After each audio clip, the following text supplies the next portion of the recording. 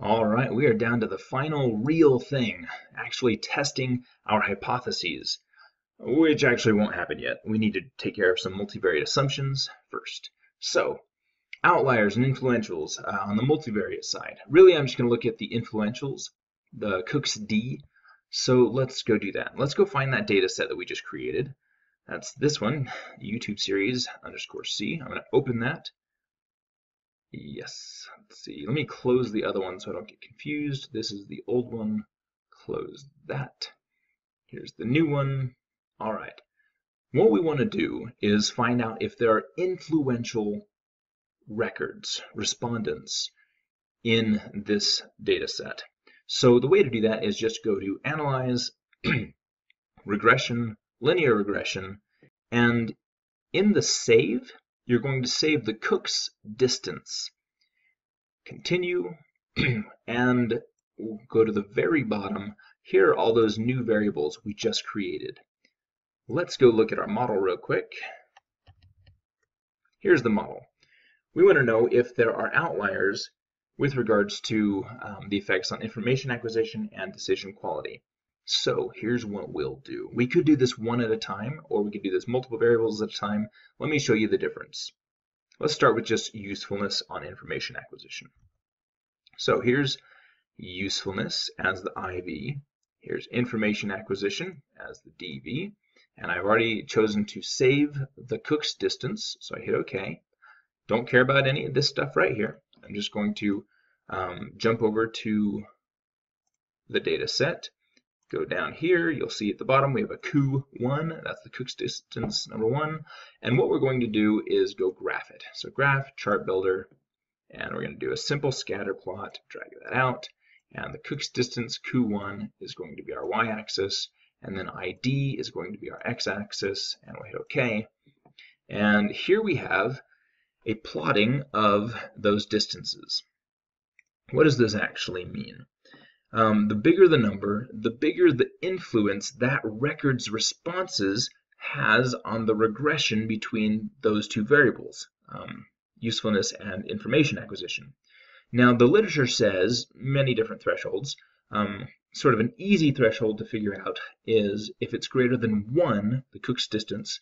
If it's greater than 1, then it's pulling, it's leveraging, it's an influential record. And so you have a justification to remove it as it's very different from everyone else. But in this case, look, the highest one is 0.16 roughly, this guy right here. That's a very small influence. And you can see there are many others that are nearly up there. If this were on its own and everything else were down here, I'd say, oh, that's probably influential, so we'd remove it. But it's not. It's sort of hanging out with everybody else. So let's go try this for a few other variables. Linear regression, and let's see what happens when I put a bunch of variables in here. Atypical use, everything except decision quality, really. Useful is already in there. There we go. 1, 2, 3, 4. Did I miss one? Nope, I didn't. Okay, and run this. It's going to save that Cook's distance again. Let's go ahead and chart that, chart builder, and it's going to be Q2 this time instead of Q1. Oops, cancel. Get rid of Q1, throw in Q2. There we go, ID is still there, hit OK. And here we have, there are 2 records that are fairly different from everyone else, but it's such a small value, 0.15. I would say this is not alarming whatsoever. So let's try this one more time with decision quality.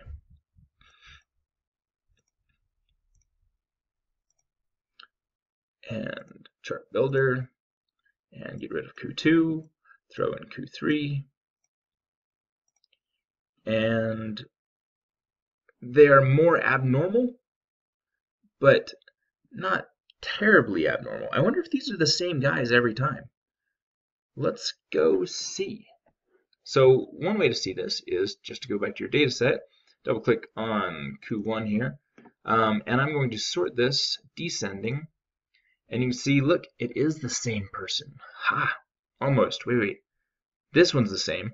This guy, record 3 here, is the same high value, above 0.10 every time. This one is above 0.10 every time. And this one is pretty close. It's these three guys right here that are the same ones on all three of those Cook's distances. So, interesting. They are fairly different. So what do we do? Well, your choice here. You can say, we did a Cook's distance analysis and found that there were 2 or 3, in this case, records that exhibited abnormal Cook's distances, and so we opted to remove them. What will this do? Well, in a sample size of 380, it's not going to have a huge effect, but what it will do is it'll strengthen the regressions that you observe. Because these guys right here, they actually dilute the regressions a little bit. They're pulling that regression line away from its quote-unquote true optimal line. So we could remove these. I'll go ahead and do that now, so you can see it is an option. You just have to argue it by saying that we did a Cook's D and these were abnormal Cook's distances, whereas all the others were less than whatever it was, less than 0.05, 0.04. These were more than 3-4 times that up here at 0.15. So we removed them. So let me go ahead and do that. 1, 2, 3. You're out of the family. Clear? Okay, our new sample size is 377. Let me file save this, just in case, save as. Cook. There we go, Cooks. Save. All right, and this is the one we're going to use moving forward. The next thing to do is multicollinearity. Okay, what you're going to do is, again, do a regression, linear, and in the statistics, you're going to choose collinearity diagnostics and hit continue. And we'll just leave it like this because everything's predicting these dependent variables. Hit OK. And you're going to look at this table right here, the coefficients table, and look at the VIFs and tolerances. So the VIFs, we're looking for values ideally less than 3, and we're good. VIFs, we're looking at values ideally greater than 0.1, which we obviously have. So we're good. Let's run this one more time with information acquisition, the other dependent variable in there. Here we go, VIFs, it's the variable inflation factor, that's what it stands for. Again, less than 3, so we're good. These are greater than 0.1, so we're good. What if we had a problem here? What does that even mean? Well, let's say we had high VIFs with joy and playful. That would mean that they are overlapping in the amount, in the type of variance, the portion is the right word, I guess, portion of variance they explain in the dependent variable. And so they're somewhat redundant. In that case, we might want to consider either dropping one of them or turning it into a second order factor with both of those variables as the indicators of that second order factor. Luckily, we don't have that problem here. Okay, that's multicollinearity. And that's where I'm going to stop it there, and then the next video will be about mediation.